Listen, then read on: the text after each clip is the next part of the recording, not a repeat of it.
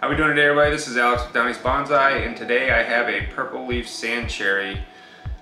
This tree, I didn't really know what to do with it for the longest time. I reduced it down to like a bonsai sized tree, put it in this training pot, and ever since it's just been growing, and I've been clipping it back because it grows extremely fast.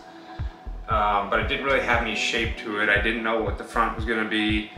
So the other day I spent some time, I looked at it, and I decided I kind of wanted to make it a broom top canopy, but have the side branches kind of come down, give it a little bit of a neat shape, and kind of let the branches fill in the middle.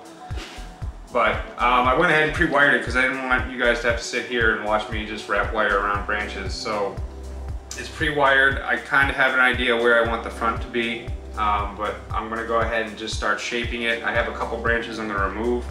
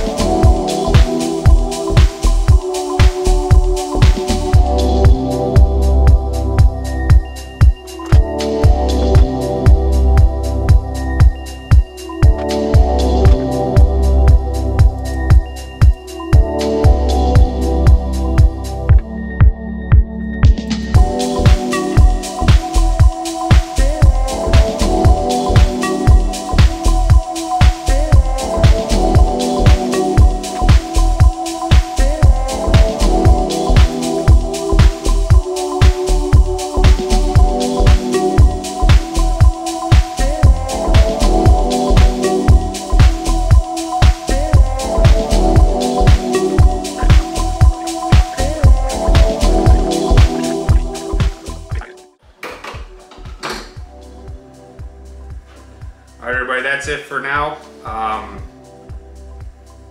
As you can see, it's kind of got like this umbrella type shape now.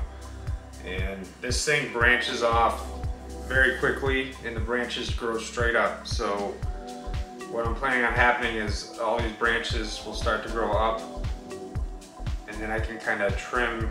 This eventually will get trimmed off. Right now, I'm just leaving it to help thicken up this branch.